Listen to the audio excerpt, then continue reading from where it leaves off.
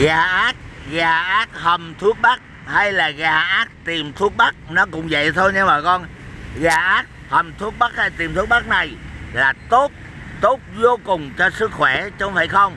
Nhưng mà riêng có một số người có bệnh thế này, vui lòng đừng ăn, bởi ta ăn vào thì bệnh ta lâu lành, lâu bớt, lâu khỏi mà nó xấu đi cho sức khỏe.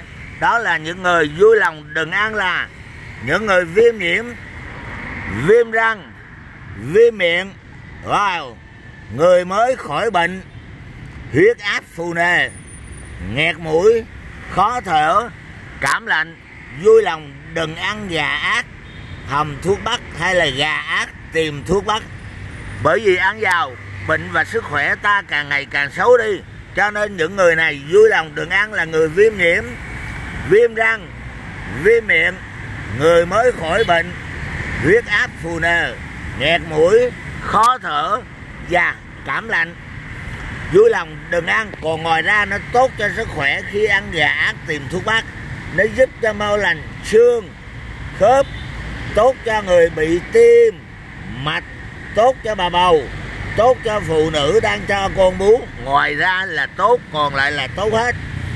Nhưng mà không phải tốt là ta ăn bao nhiêu cũng được nha bà con.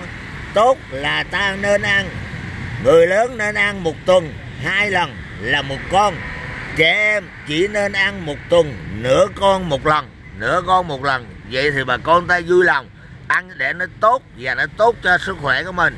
Gàac tìm thuốc bắc đó nha bà con. Bà con nhớ là ăn bà con ơi, nên ăn một tuần 2 lần, là tính trọn vẹn 2 lần này chỉ được một con thôi, là một lần ăn một con trong một lần, mà tuần ăn 2 lần.